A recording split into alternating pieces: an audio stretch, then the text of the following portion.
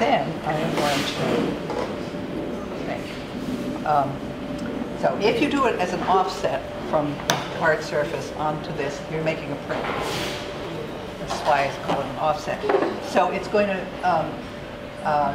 be left to right, switch. So if I thought, oh, I really want my darks down here, and my, say, sort of this purplish and whatever in here, I've got to think that what's over here is going to print there, not. In other words, I'm not going to print this here. Oh, get it? Never get it.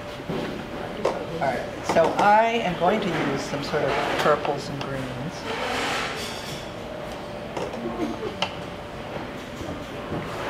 Don't try this at home.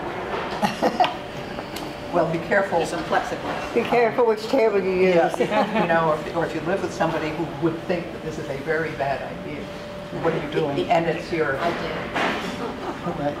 Okay.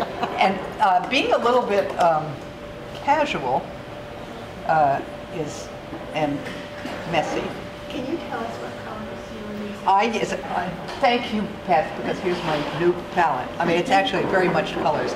And I would really love to be hearing some things back from all you color people.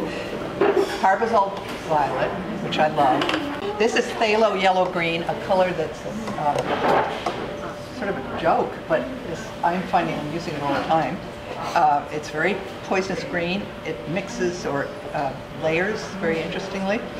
And this is probably Hansa yellow, which is on my palette as a cool yellow, a lemony yellow.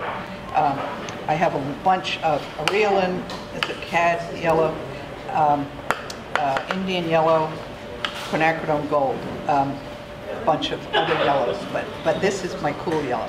So I'm putting that there. Is Areolin cool too? It varies depending on the brand that you buy. Sometimes it's more green, and sometimes it's more. Do I have it in my?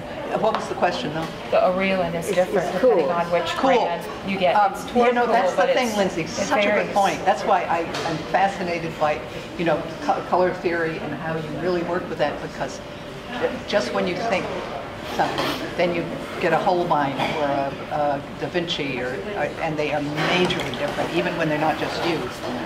All right, speaking of which now. Yeah, I know, but I did dampen this.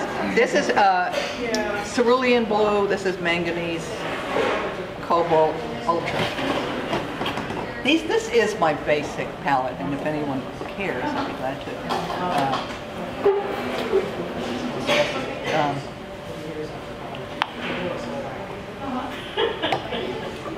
A main reason for doing this is really just because you're not going to get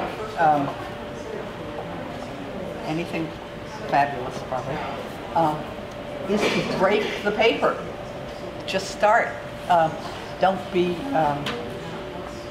not only don't be scared of the paper, which I can understand. Maybe none of you are, but I am often, particularly when I've paid a fortune for the paper. This is one reason to use the offset is you do get a different thing than if you put it on the paper. So that is kind of a neat thing. I think I want some more purple. Now, is this because this color is grainy, or is that because there's a little texture on the paper? It's really the texture of this paper, which is the strat. Because this is almost the contour. Yeah, how did that happen? I was going to say, it very much has the sense of the hydrangea. Doesn't it though? Yeah. Because of my technical skill. It's the way you pressed it. Well, I'm stunned. So I'm not going to go back in here right now because it's very wet, but what I would be going back in is this kind of stuff.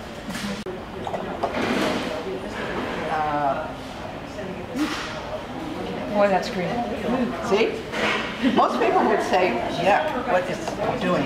What I like about that green, phthalo yellow green, it comes in actually Windsor now. But I loved it. It's a great color. What was that color? That is Peroline green, which I love. I have Viridian, which I don't love, but I always have had it. And well, as we get somewhere, I'm hoping this is not too wet.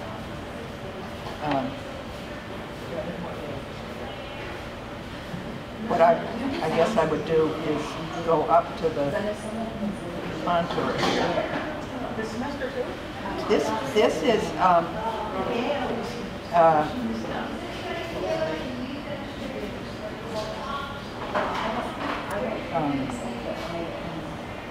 is a fun, I think I said in my thing, an opportunity when you get into the interior of these, or wherever you are, to use sort of a calligraphic, you know, just have a little fun, dance around. At least that's what I had fun. You know, just going dee-dee-dee, finding dee-dee-dee. It's too wet, so I'm not going to do it yet. I am very fond of using this Carbazole. There are other purples, violets that you may love. I'm quite fond of this one. I love, for darks,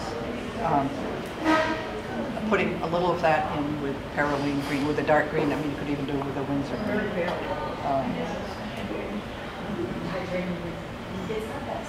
So, Amy went away, but she said to do this, and I think she's right.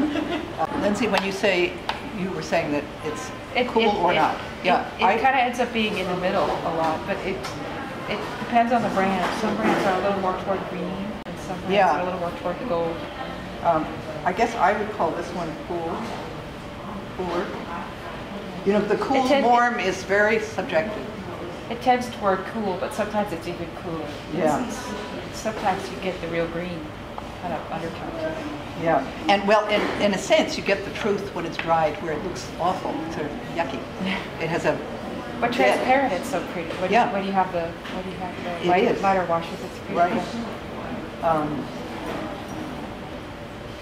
So that's my stem. I've never seen Perylene green.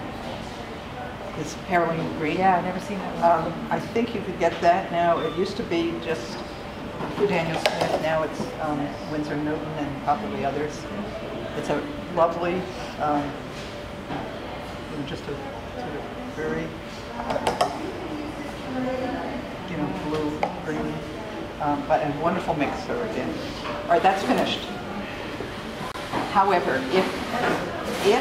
but I don't, well, I'll try to.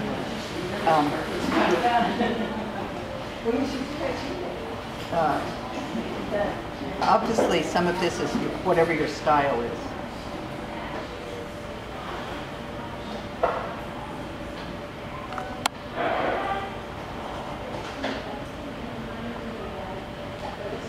And you could explore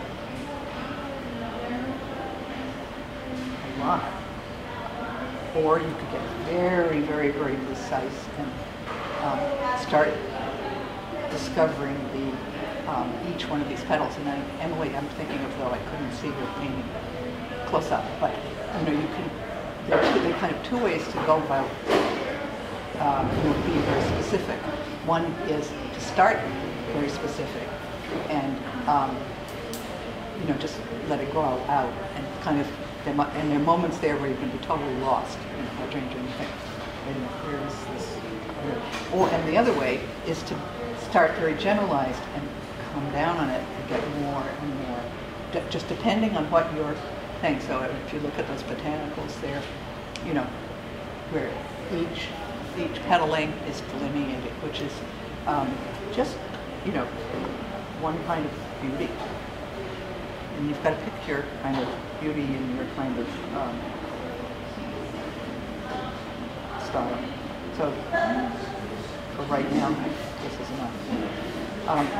When I do something like this, and I think of what's backing it up and buttressing it, and if you give it a little bit of a join to what over here,